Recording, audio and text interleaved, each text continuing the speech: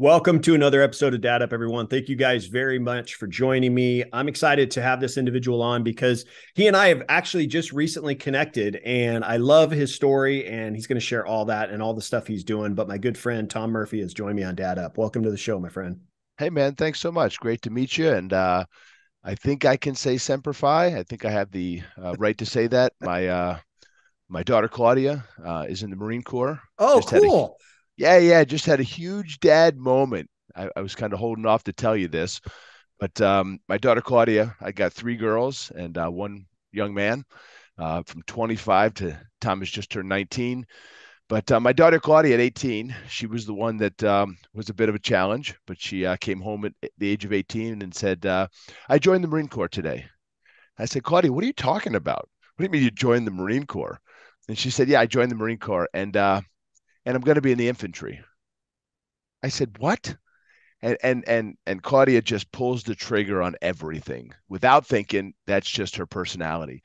And so she goes to basic training, um, gets through with flying colors, gets assigned as a mortarman in the infantry, goes to school, did very well, and then then she ran into a bit of a snag. Just some, most of the young other male Marines in the infantry in the Marine Corps, it's not the place for a lot of young women. Mhm. I don't know if I'd want to, and I can understand. I don't know if I'd want to get shot, and be wounded and have a 120-pound young lady have to drag me, 3 or 4 miles. So I kind of understand some of the context, but Claudia fought through it, tooth and nail. And it was tough for her. And she got deployed once, and she's getting ready for her second deployment right now.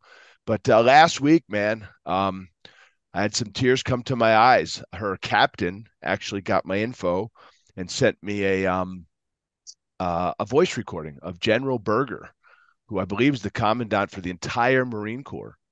And it's this about 10, 15-minute speech he was giving on women in the Marine Corps. And wouldn't you know, the last woman he brings up is Claudia, Mm. and just talks about, this young woman who, I don't need to give you this lecture. You don't, if you're in the Marine Corps, you got to do what everyone else does or you drop out, of marches and other things that they do. Mhm. So she got no grace from anyone and she fought through it. So she just graduated a couple of weeks ago from the Advanced Infantry School. She's the Awesome. first woman in American history that's ever graduated from that school on the West That's Coast. awesome. That's awesome, Yeah. So, man. yeah, Proud dad moment. yeah, I thought of you when I knew I was going to be on the podcast. And I said, I'll hold on to that a little bit and tell you about Claudia. Oh, that's cool, man. I'm happy for her. That's awesome, and I'm happy for you as well. That's very, very cool. Let's do this, and we're going to dive into that because I want Yeah. to know more about that story and kind of the relationship between you and your daughter, and especially her making that decision. Because I have my own story with me going in the Marines. But for my listeners who may not know who you are, tell me a little bit more about yourself, kind of how you grew up, and then how you got into the things you're doing, and then obviously about your family. Yeah, man, I'll give you the Reader's Digest version. I'll try and keep this under 5 minutes or so. It's a long story, man. It's my journey began in Philadelphia. I was born and raised there till I was about in third grade or so. My parents ran a mission home, used to take people off the streets of Philadelphia. It wasn't a state-run home. It was just my parents opening up our home to people that were hopeless, that had nowhere to go. And I could write an entire book on my different brothers and sisters growing up. And we would go to prison on the weekends and visit, you know, brothers and sisters that sat at the dinner table with us the week before. We had, I could go on and tell you about Bobby Cummings, Karen Archer, Don, and most of the stories don't have happy endings, my friend. Hmm. These were people that just had no place to go and they were truly hopeless. And at the age of, I've said this a couple times publicly. I just started talking about it a couple years ago, but I slept in a bathtub for a year. My parents gave my bedroom away to someone that needed it, and their only Hmm. biological son. I got pushed into the third floor bathroom, and Wow. my bed became the tub. but it's okay. When you're a kid, there's like nothing like grabbing your blankets and your pillows and jumping in the tub, you know? And so that was my life growing up. But I also was a struggling learner. In the second or third grade, they labeled me dyslexic, and my dad just took me out of school and said, "Oh, that just means that you can read backwards better than other people." He said, "The Jews do it, you'll be fine," which is probably not the best thing to tell a struggling learner. Um, but he homeschooled me for a year, and then he literally opened up a real estate catalog, pointed to upstate New York. My mom and my father had, just born and raised and grew up in Philadelphia, and just moved us, opened it up, pointed to a page, and moved us to upstate New York. Bought a house for $34,000, and I got into school, put me back into public school, and of course they labeled me, put me in uh, a combination class. It was like a 3-4 combination. Struggled through that year. They tested me. Of course, I got tested with some different abilities than other people, and my dad held me back a year, which was probably one of the best things he could have done. John Medina, the great molecular biologist, wrote a great book. Anyone listening, you should, I would hands down one of the greatest reads for teenage parents. It's called Attack of the Teenage Brain. He's one of the great molecular biologists of our times. And he talks about this dual systems model that, we can look at a physical body and say, oh, he or she is ready for this or ready for that. But we don't look at the brain the same way. And my brain just was behind when it came to its maturation. And so my dad held me back a year, probably the best thing that ever happened to me. But I continued to struggle in school. I mean, I've never met my academic equal. I graduated with a 630 combined score on my SATs. You probably got that on one half of your SATs. I just had some challenges, but I found the sport of wrestling. And I should just take a step backwards because a lot of young people will say to me, "Hey, Tom, when did you start wrestling?" And I say, well, as soon as I could stand up, my dad knocked me down. And I had this insatiable, innate, I don't even know what to call it, spirit to put my hands on things. And when I was a kid, every night, I'm not talking once a week, twice a week, every night we'd clear out the living room. My dad would get on his knees, put on some snow mittens. I'd put on these kids' boxing gloves, and we'd go at it. And this persisted until I got to be, a young man. And we would break beds and put holes in walls. And I mean, if my mom were on this call right now, she would, she could tell you some horrific stories. And most of the time as a kid, it always ended in, I'd say rage on my part. I was the kid that had to, like, if I didn't win a game, I was going to turn the board over. Um, and I just couldn't stop. And the funny thing was, neither could my dad. And my dad never let me win a single thing, whether it was a board game. But as I look back, man, it wasn't anything malicious. It was just this nature that he and I had, and it was very similar. Um, but I got that all under control once I found the competitive sport of wrestling, and it just dominated my life. I thought I was going to wrestle for the rest of my life. And, once I graduated from high school, I really wanted to wrestle in college. A long story I tell young people about how I got into college. It's almost will make you believe in cosmic forces. But I ended up getting into college to wrestle. Really fall in love with education. A man came into my life, a guy named Dr. Owen Ireland, ran for the New York State Senate, just a brilliant, brilliant man. And he was the guy that taught me that life was not a talent contest, it's a strategy game. And those that have the great strategies in life win. And he just got me to see that I had every strategy that I needed to be successful in academics, just use the same strategies that I had developed through wrestling. And I talk to young people about those strategies all the time. And I just started to apply them to academics. And I graduated with almost a perfect GPA in philosophy and psychology. But I wasn't ready to stop wrestling. I did very well. I was runner up in the country my last year. And I found myself married at the age of 24, had a baby, was on my way to graduate school, literally got derailed by the railroad industry where I spent 17 years. But I wasn't ready to stop wrestling, as I just said. And I'll land this plane pretty quick here so you can jump in. I wasn't ready to stop wrestling. And I just happened to move to a part of the country that was an hour away from one of the greatest teams on planet Earth in the sport of mixed martial arts. And I just started to train with those guys. And I didn't have any thoughts of competing in sports, professionally. It was a lot smaller back then. Um, but I found myself, in a couple amateur competitions and then a professional two competition or so. And then I found myself on a crazy TV show called The Ultimate Fighter, season 2, which led to a little bit of time with the UFC. Um, but I was working at the same time. I was developing a wonderful career, and bought a couple businesses, owned a restaurant for 12 years at the same time, owned a pretty big gym at the same time. And I was doing all these different things. But what happened after the show was a lot of people called me that I knew and said, "Hey, my kid saw you. Could you talk to my volleyball team, my basketball team?" And I just found myself talking to young people. This was about 14 years ago. Leadership, motivational, goal setting kind of stuff. And and I said, "Yeah, yeah." And then probably a year or two into it, just doing maybe 20, 25 different little events every year for a couple of years. A buddy that I graduated college with and wrestled with called me in a panic, and he said, "Hey, can you do something on bullying?" And I'm like, maybe. Right. So I just took it from my perspective, and I went. Another school saw it and was like, "Whoa, that's incredible. Could you do that at our school?" And literally, man, 2 million kids later, from Houston to Hawaii to Montreal and back, my speaking partner and I have just crisscrossed this great nation.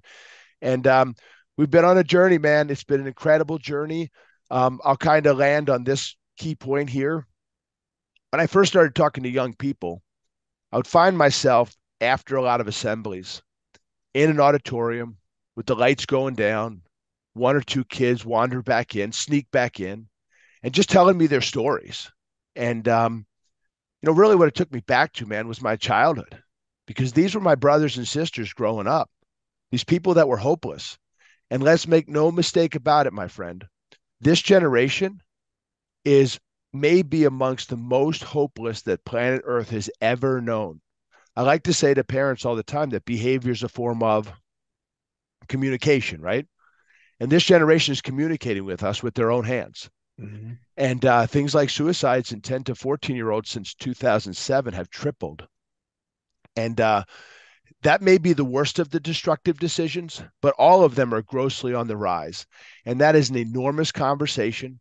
It's an enormous challenge. It might be the greatest moral puzzle that we've ever faced in human history, Mm-hmm. that our young people are leaving this world at a rate that maybe our veterans are. I mean, when you look at these destructive decisions, the parallel is scary.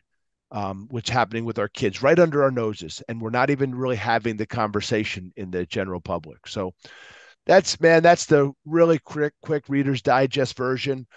I talk to parents every day of the week, usually, teachers, students. So there's a lot of things to talk about. But if there's something you wanted to jump onto, love to go in that Yeah, direction. I do. There's a few things I want to unpack there because you talked a lot about your childhood and your relationship with your parents and stuff, and how you guys were basically helping other people, bringing them essentially off the street and giving them a place to live. Um, with your dynamic with your own parents, you being in the house and then having to, like you said, sleep in a bathtub. I mean, what kind of relationship did you have with your parents that maybe translated into you being a dad? Well, my relationship with my dad's a tricky character. I mean, I've never met, and everybody probably says this, but my dad, I remember my grandmother, his mother, telling me that he's been like this since he was in high school. They stripped him of his he graduated with 1,000 students in Philadelphia, and he was always like this, in opposition to people. And my dad, oh man, I just don't want to jump down too many rabbit holes, but um, my dad's the kind of guy that when the Jehovah's Witness show up, he's like, "Oh, come on in, come on in." And after hours and books and all kinds of stuff everywhere, all over the table. And I can remember as a kid, us sitting up at the top of the stairs watching my dad. Um, they would always leave first, and he'd invite them back, and they would never come back because. But it's really hard to describe him. I mean, he walked away from almost was finished with his PhD, just had to finish his dissertation, and had a disagreement with the sponsor of his dissertation, and he left Ohio State and never finished his PhD. And he's just, I've never seen my dad keep a job. He's always been in education. And after 3 or 4 years, he's going to tell you what's wrong, but it's always been in defense of the people that are hopeless, struggling kids, and him saying, no, the way you're trying to train and teach and grow these young minds, you're wrong. They're not, you can't put a label on them. It's funny, it's just coming together for me right now. You know, my dad would say something like, labels are for jelly jars. They're not for kids. And every kid is an individual. And, you know, that started with him opening up our home and bringing people in. But it translated into the rest of his life, which, you know, really, I mean, I think my dad's story is a bit of a tragedy. And if he were on here right now, he would convince me how wrong I am. Like if he was on here with us right now. So, yeah, like that's my dad. And, you know, but there's parts of his, oh man, I wasn't planning on thinking about this. I thought we were going to talk about like, you know, advice for parents. But I've learned a lot from my father, and he's probably one of the greatest influences in my life. But at the same time, I did make a couple years ago the decision not to go down the road to ostracize people because of a belief system, and not listening to someone else's perspective. My dad's opinion is very strong, but it always is in defense of people that can't defend themselves. And I think that's the beauty of who he is. Mm-hmm. And my mom is just a super hard worker. She's not I say she's not a cookie mom. She's a sheetrock mom.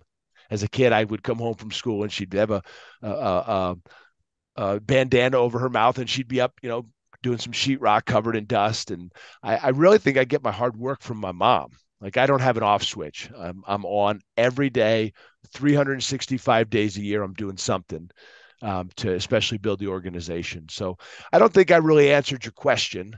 Well, it's okay because I think what's interesting, you talk about your dad and the way that he was, he's very opinionated and would essentially, for lack of better words, would essentially preach to these young people that would come into the home to help them, right? Because you said that they felt lost, they felt helpless, and he wanted to help them and essentially preach to them to help them, I guess, to help them learn and be better.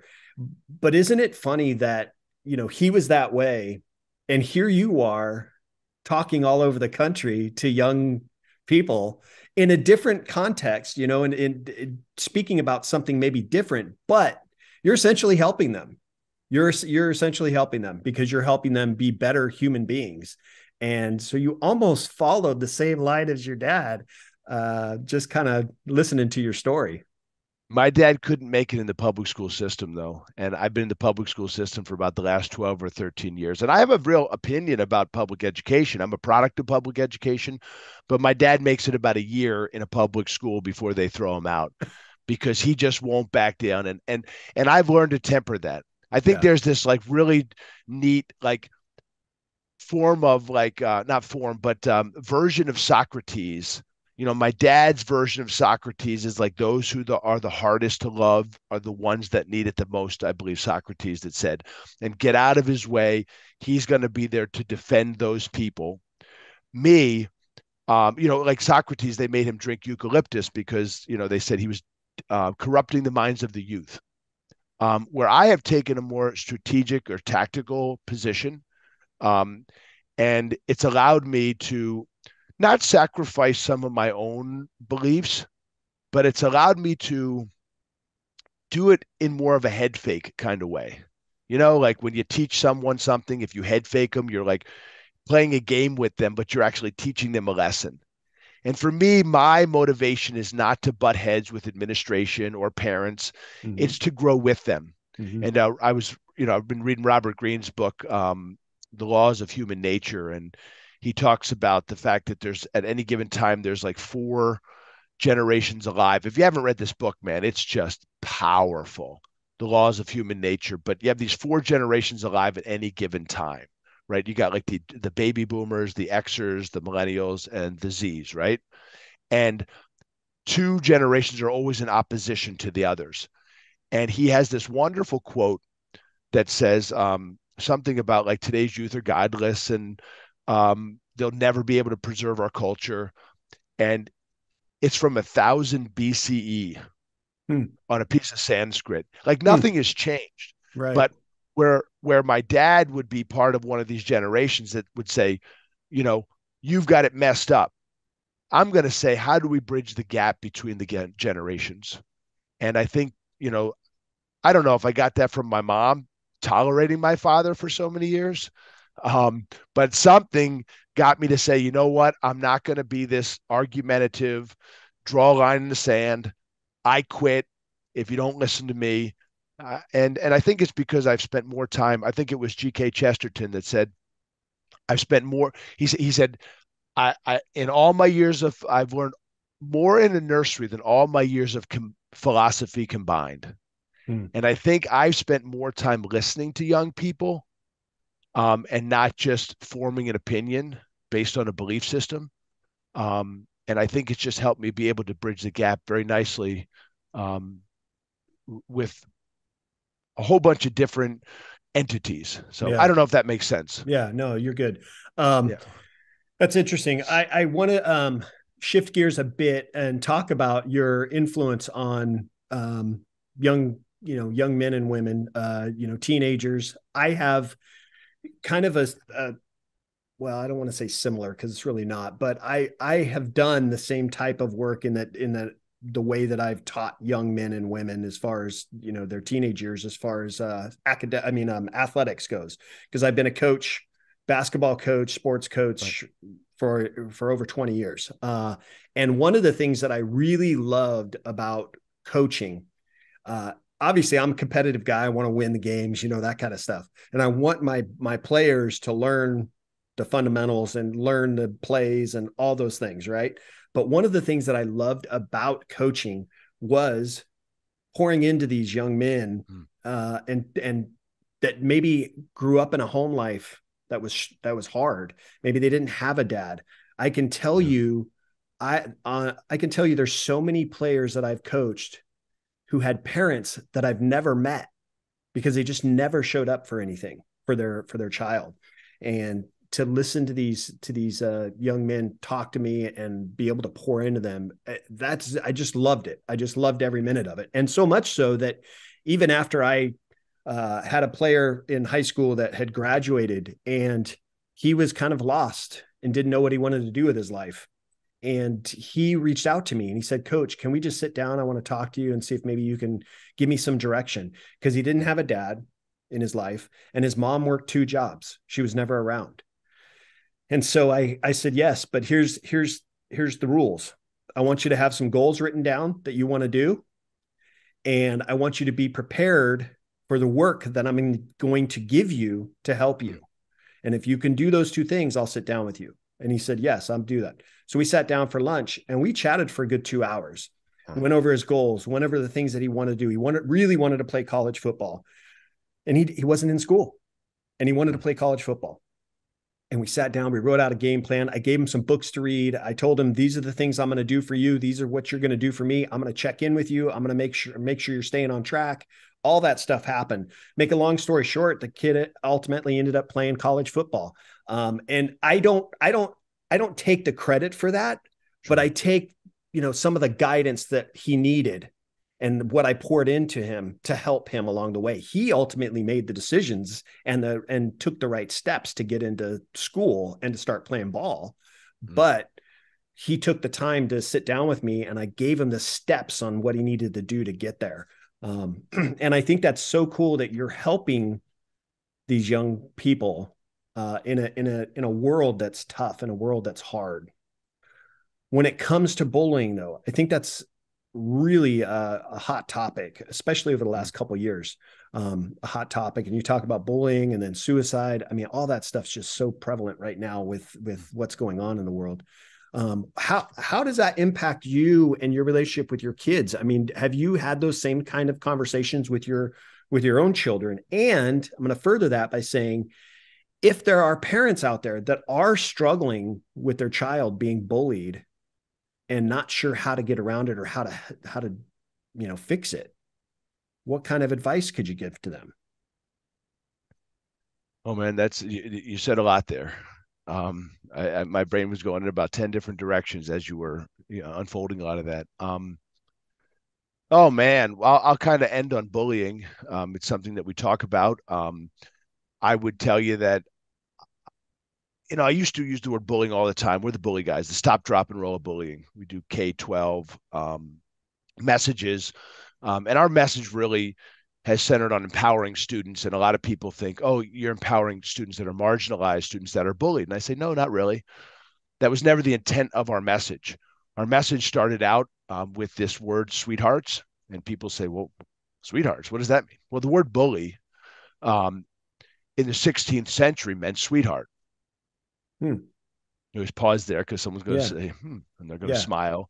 It was a very endearing term. It was someone that came into your life and they said, hey, man, get your crap and get in the car. You picked this sport. You're not quitting. You're going to finish the season. You brought that instrument home and it was really hard. You thought you were going to be a rock and roll star, but you realized how hard it was. And they're like, hey, young man, I bought that instrument for you. Let's go get it out of its case and start practicing. Or maybe when you were in college one day and life was tough and you didn't feel like getting out of bed, he or she called you up and said, get your stuff on. I'm coming over. We're going out. Those are your 16th century bullies, the people in your life. And what they really gave you was hope. And that's really my speaking partner, Rick. 70% of his body was instantly burned away in Iraq. Mm-hmm. And hit an IED in a Bradley September 1st, 2006. If he were on here, he would tell you it's the best thing that ever happened to him. And it's really because of all the hope he's been able to give young people over the years. But what he was given that brought him through those challenges over a decade was hope. And that was the inception of our message, was really about empowering other young people that are in those environments. Because really, I mean, the environment just dictates everything. I mean, most parents think that they have an influence on their kid. And I think it's, what's his name, Russell Barkley from University of North Carolina, Chapel Hill, did a ton of stuff on this with ADHD kids and found that maybe you have an influence on your kid between 0 and 7. But once a kid gets to, 8, 9, 10, 11, 12, your influence on them drops dramatically. And you know this, right? Your kids came home and they learned something from another man, one of your friends, maybe a teacher. And you're like, dude, I've been telling you that for years. Right. And they just don't listen to you, right? And they do listen to you. And it's pretty cool once they get older, they come back to you. And you're like, oh, they did get it. But growing up, I think Harvard did a great study and said the number one contributing factor for a young man's success is having a positive male role model. That's it. Doesn't always have to be a dad, but it's got to be that model. And young women is I want to say it's a completely different discussion. I love talking about young women. I own 3 of them, or used to. But I'm going to stay in this vein of young men for a second because I've got a tremendous connection with young men. When you play, a minute or two of you locked into a cage and blood and fists, and you run out on stage and the first thing you say is, who knows what the name of that sport is? And then finally, when you land on the word mixed martial arts, you say, I'm going to tell you one thing about mixed martial arts, and I'm not going to mention it for the rest of the time that we're together. You ready for this? I hate fighting. And all those young men are like, what the? Right. I'm here to talk about bullying. You hate fighting. That's not what I saw on the screen. And I take just a minute or two in a 90-minute assembly to educate young people about the sport of mixed martial arts. It's a competition like any other competition. I see 0 violence in mixed martial arts. I see a ton of aggression, but violence is perpetrated on people outside of their will. And so I just can hook young men, and then I have the opportunity to give them these great lessons. And really, a lot of the lessons that we give, it's about, vulnerability. If I were to say to you, making yourself vulnerable, it makes you feel what? Weak. Right. It's the first thing people say. And I say, okay, imagine when your son was 7 or 8, or you had a little daughter that's 7 or 8, and she comes home and says, Daddy, I want to do the talent show. And she picks out a song. The night of the talent show comes, the auditorium's packed with people. She runs up on that stage. We'd all say she's making herself vulnerable. By definition, it means opening up yourself to attack. Most people don't realize that's why Superman ripped that shirt open, because people were going to judge him for what he believes, for the people he helps. That little girl gets up there on that stage. She might forget her lines. People might laugh at her.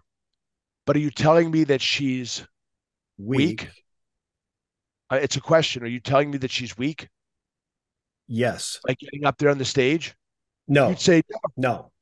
Superheroes live in the world of vulnerability, and vulnerability equals strength.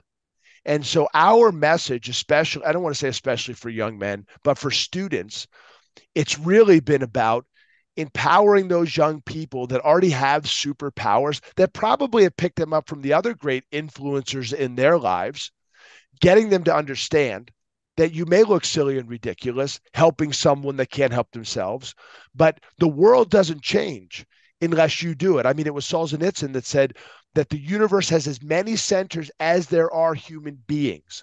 So if you can get one kid to help one other kid, you've changed the world, because you've changed that kid's world. And a lot of the time, it's just about, that ignition and getting kids to understand that they're the ones that need to change the world, not you and I, but them. And a lot of what we do is getting young people to, we would say, jump into action and help young people that are struggling in those environments. Because honestly, man, I can go talk to a kid once or twice, but I'm really not going to change that kid's state, right? I'm not going to change his or her state. But the other kids in that environment, in that schools, are the ones that have the ability to take the lessons that they've gotten from all their influencers, once they understand and practice jumping into action, using some of these great skills that they picked up from different influencers in their lives to help the people around them. So I'm kind of a little bit off track, because I got about 10 different directions that you when you were talking about, young people, and but how has that impacted you, as far as how have you kind of taught your own kids those kinds of lessons that you're trying to teach all these other kids? Oh man, what kind of conversations has gone on with you trying to be not only the dad, but also, essentially the educator?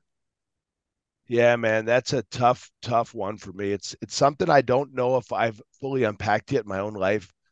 I have this existential guilt. I'm not sure if that's quite the right way to frame it, but I've wrestled with this one for a long time. I don't talk much about this, and I probably should, but I hope I was a good dad. I really do. I got a daughter that's 25 who is a general manager for a restaurant of 70 employees.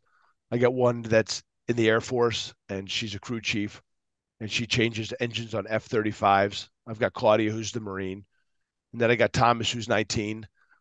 And I worry that I was spending more time. I mean, I'm on the road 200 days a year, man, since 2014. And, I worry that, I don't know, I hope I didn't abandon my own kids for other kids. And, I was like, I don't know, man, it's a tough one. I wasn't thinking about even talking about this today. I think that as I look at my kids today, though, I think that the model that I displayed for them, even though I was absent a lot, talking to other kids, I don't know. I don't know if it's about taking your kids to Disney World. I don't know if it's about spending all that time camping and hunting and fishing with them. I don't know. You got me kind of stumped here, man, because I think a lot about this one, and I don't know how to unpack it, because the story hasn't been finished yet. And I guess I got to see where my kids land. I think they're pretty well adjusted. But we'll see. Time will tell. I don't know. You got me a little stumped on this one. It sounds like they're pretty well adjusted. I mean, you got two that are essentially in the military. One that's a manager. What's your son doing? Is he going to college or? I told all my kids not to go to college. I said, don't waste your time on college.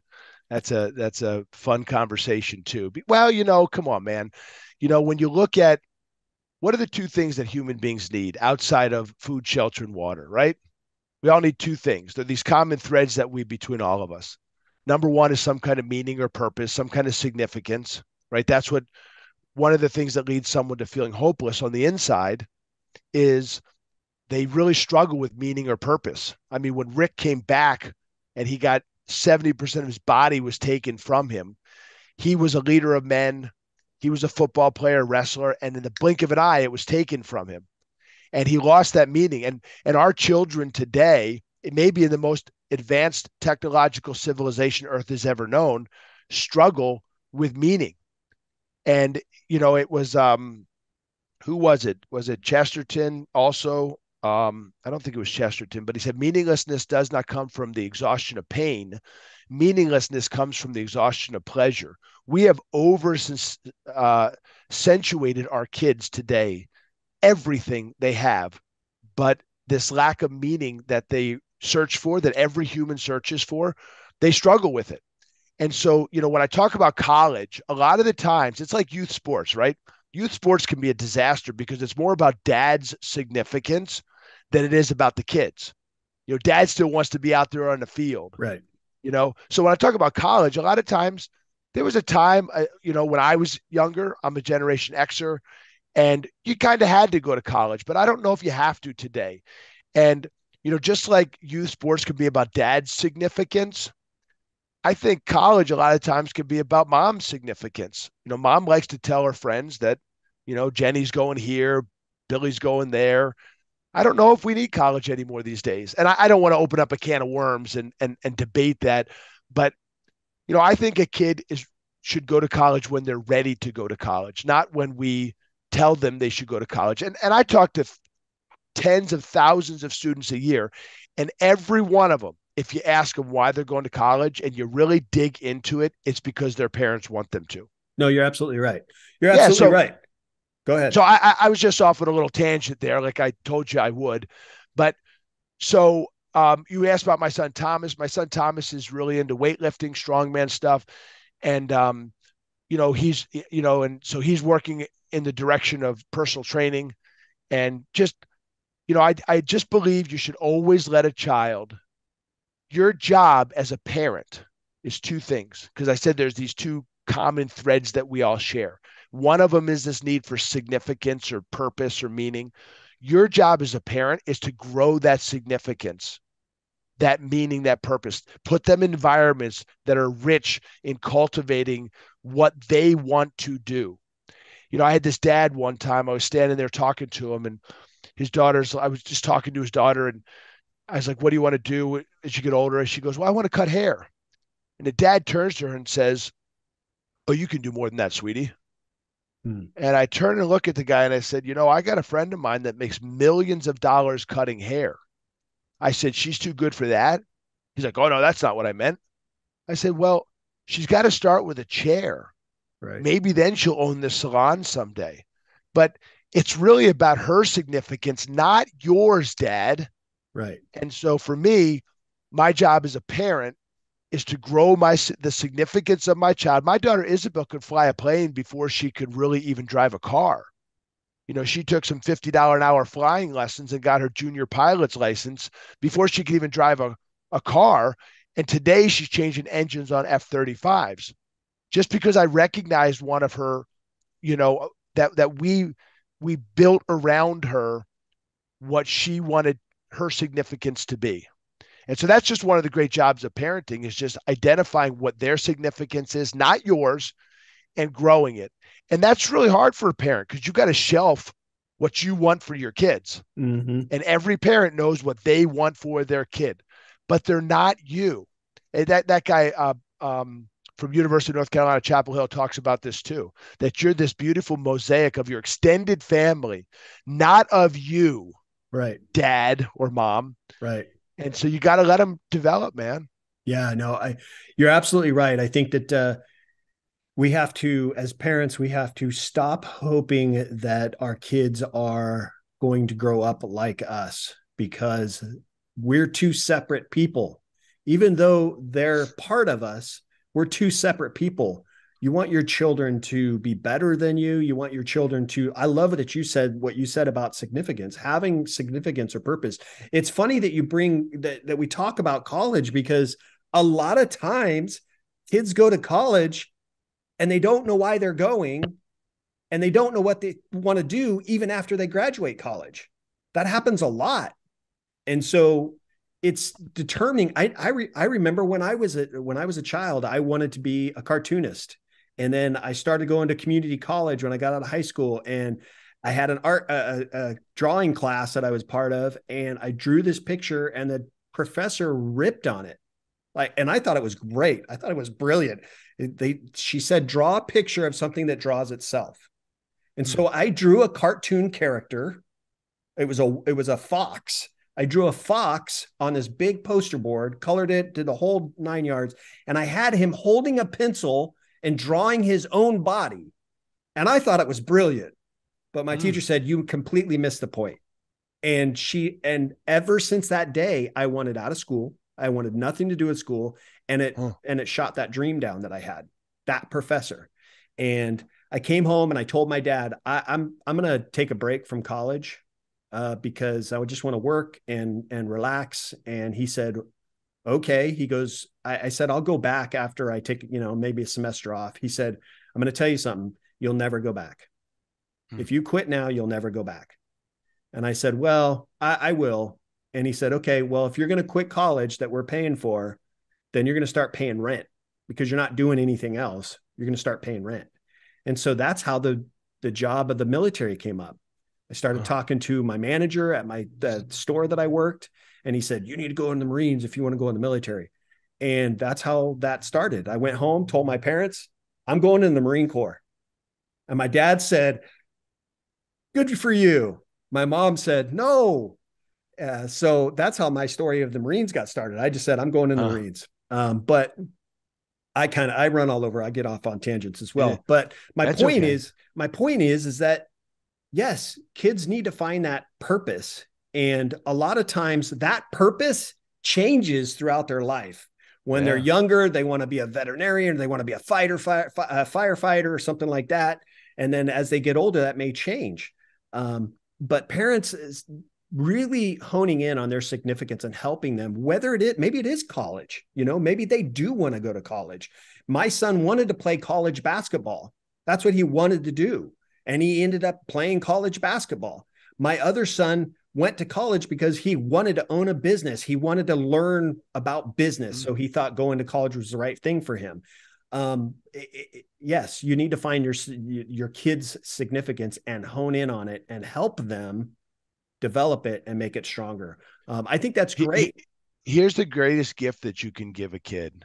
So one of my favorite authors is a guy named Stuart Brown. He wrote a great book called Play, Play. And he makes a very bold claim. He's one of the great play scientists of our time. Between him and Peter Gray, and any parent listening should go to Psychology Today and look up Peter Gray's work. He's one of the greatest. He wrote a great book called Free to Learn, top 5, one of my favorite books. But this book by Stuart Brown is called Play. And here's the claim that he makes. He says, everything a child learns to transition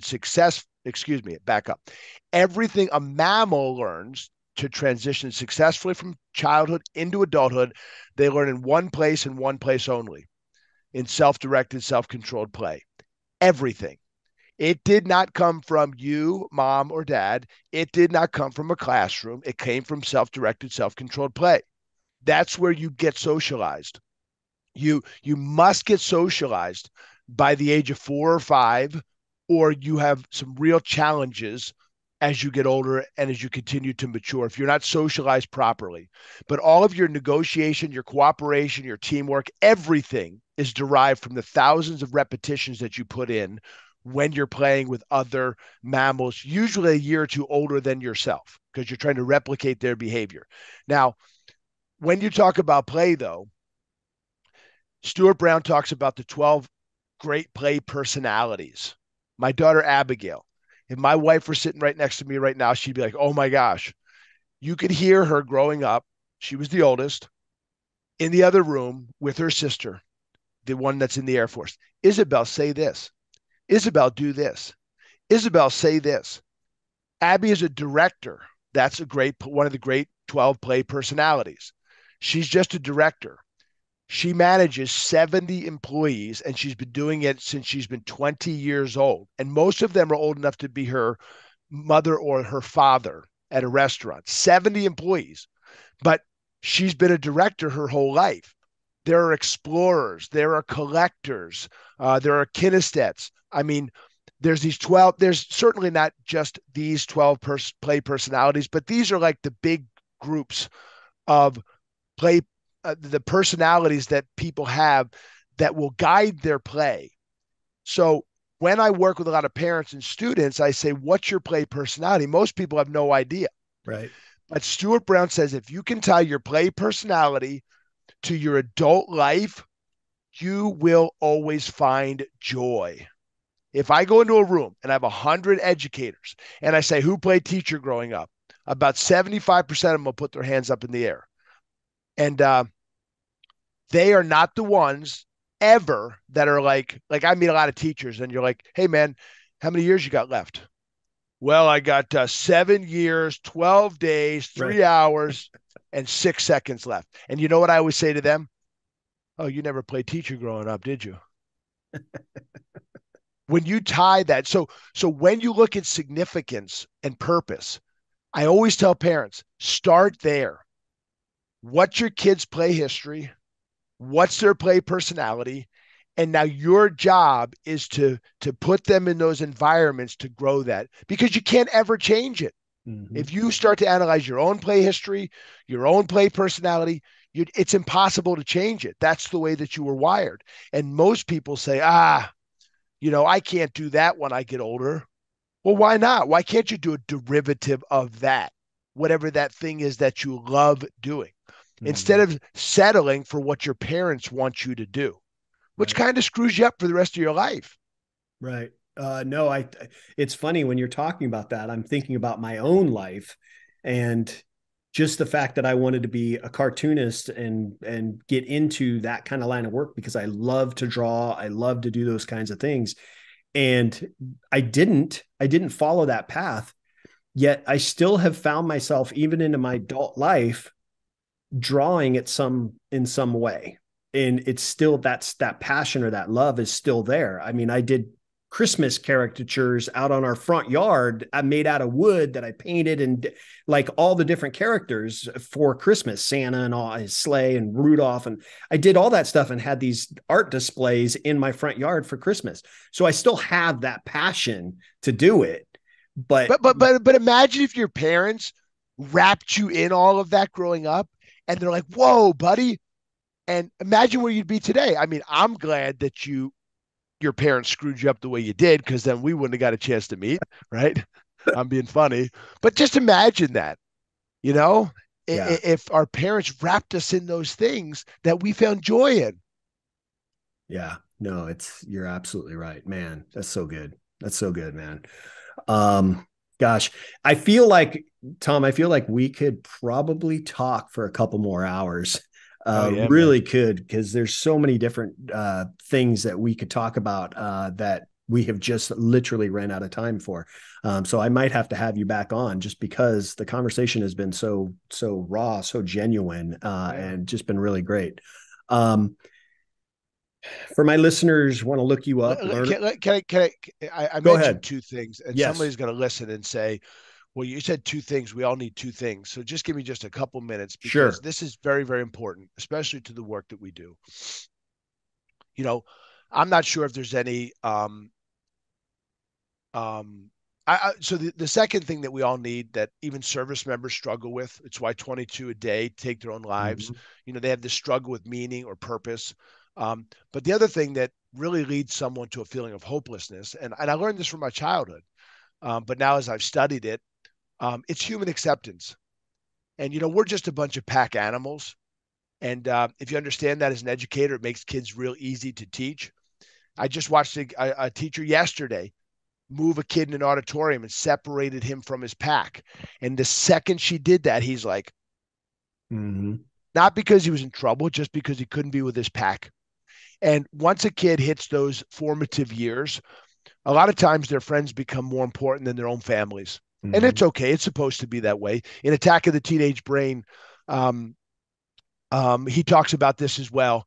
He talks about this program that runs in a teenage brain. You cannot stop it. It's been running for hundreds of thousands of years. They've become very disagreeable, very prickly. They seek novel sensations. They do really stupid things. Mom would keep that kid till he's 30 in the teepee, but at 12 or 13, he's got to wander out into the wilderness where he could get eaten by lions and shot by arrows. But it's just a biological program that runs because you know you're not supposed to mate with your own pack. So you got to go out and find a new pack, and you can't stop it. And a lot of parents try and stop it. You can't. It's impossible. But that deep need for acceptance, parents say to me all the time, they say, well, okay, I can help build my kids' significance by paying attention, tying it to their play personality, tying it to their play history, wrapping them in environments that are rich, like Miracle Grow, to grow that significance. Mm-hmm. But how am I going to make them accept other people? And I say, well, I don't know if we can, but what we can do, and I like to do this in groups of people. I don't know if you've ever seen anyone do this, but Simon says, make a circle. Mm-hmm. You ever seen this? Mm-hmm. Now hold that circle up. I got to see it. Simon says, take that circle. Now watch me and put it on your chin. Mm-hmm. Now, do you have a hard time hearing, young man? No. Are you trying to piss me off? No. What did I say, young man? Put it where? Oh. No, I said, put it where? You weren't listening. Now, if you go back and listen to the tape, I said, put it on your chin. You did? And why did you do this? Because you did it. Now, about 20% of the neurons in your motor cortex are made up of these really funny neurons called mirror neurons. And if I had to give a parent one lesson, and I just did this, you just did this because that's what I did. I just tickled those mirror neurons. They were designed to just follow motion. That's all they're designed to do. Right. Now, when I talk to parents, the number one parenting lesson, parenting is never about what we say. It's about what we see, what we do, what we see. Right. When we fire those mirror neurons, largely. And that's a very, very big responsibility for a parent, because most of the time, the subconscious will, says that they say the subconscious mind makes 96 to 97% of your conscious decisions every day. That's some scary stuff when you really analyze what you're doing as a parent. So when I talk about human acceptance, you can't make kids accept other kids, but what you can do, mom and dad, is you can model that acceptance, especially of those people that are the most challenging. And when your neighbor is on your lawn by like a half an inch with his lawnmower and you're scrubbing the dishes, looking out the window like, that guy's always on our lawn. And your daughter goes to school and someone puts a piece of tape and it's like touching her locker by a little bit. You know what she's going to do? She always puts it on my locker. She's just going to do exactly what you're doing. Mm-hmm. And it doesn't matter what you tell them with young people. And I have this debate, this conversation, not really a debate, but this conversations with parents all the time. I told my daughter, what is she seeing? Right. Does she see when you're walking with her as a little girl down the street and here's this homeless guy coming down the street and you're like, oh, sweetie, let's go to that side of the road. Right. Or when you're coming out of the grocery store and you're like, let's let him go by first, sweetie. Right? What are you showing her? Because it doesn't really matter what you tell her, because when she gets to be in, fourth grade, fifth grade, you're going to push her out the door and say, hey, make sure you stick up for those kids that are different, sweetie. But that doesn't matter. And so when we talk about the other great thing that we all share, that we all need, it's to be accepted. And the only way we change this world today is by showing our kids how we can bend the knee, can make ourselves vulnerable, which makes us feel really super weak. And we can go out of our way to help those people, especially that are hopeless, because our kids will never be able to do those skills, no matter what their significance is, no matter what their meaning ends up being. It all comes down to one thing: the relationship that we have with other people on this earth. I think it was Tolstoy that said, everybody wants to change the world, but nobody wants to change themselves. And just like Mother Teresa said, you can change the world by starting with the person right next to you. And Mm-hmm. that's what we need to model to our children if we're going to fix this mess that's going on in the world today. Oh, so good, man. So good. I love it. I love it. That's why I got to have you back on, because there's so much more we can talk about. But yeah, it's so true. I see the parents that struggle with that every single day. Even the dads that I coach, I see them struggle with that. You're absolutely right. Gosh, really good, Tom. Really good, Yeah, man. man. Um, yeah, if my listeners want to look you up, learn a little bit more about you, best places for them to do that. Yeah, just sweetheartsandheroes.com. They can find some stuff, but I try and have 100% response rate on emails. So it's hard. I travel 220, 230 days a year sometimes. But I try and get back to everybody. And yeah, um, I think this is what I'll do for the rest of my life, man, is make a difference in people's lives. Well, you are, and I know you will. Thank you again, brother, for being We on. didn't even get to talk about girl power yet. Right. We'll save it for the next one. Or being a husband, which is probably more important than Oh my being a gosh. father, is Being a my opinion. husband, I always talk about it, that the foundation of our family is the husband and wife, and Amen. how they treat each other, and Amen. how they respond and act with each other. That is the foundation of your family right there. I talk about it all the time. So I'll leave you with a cliffhanger. I said this once in front of 500 women. I said, if I had my kids, all four of them in my hand, and my wife, and they were both hanging over a cliff, and I had to let one go, my kids or my wife, I wouldn't hesitate. I'd let all four of my kids go. I wouldn't even think twice.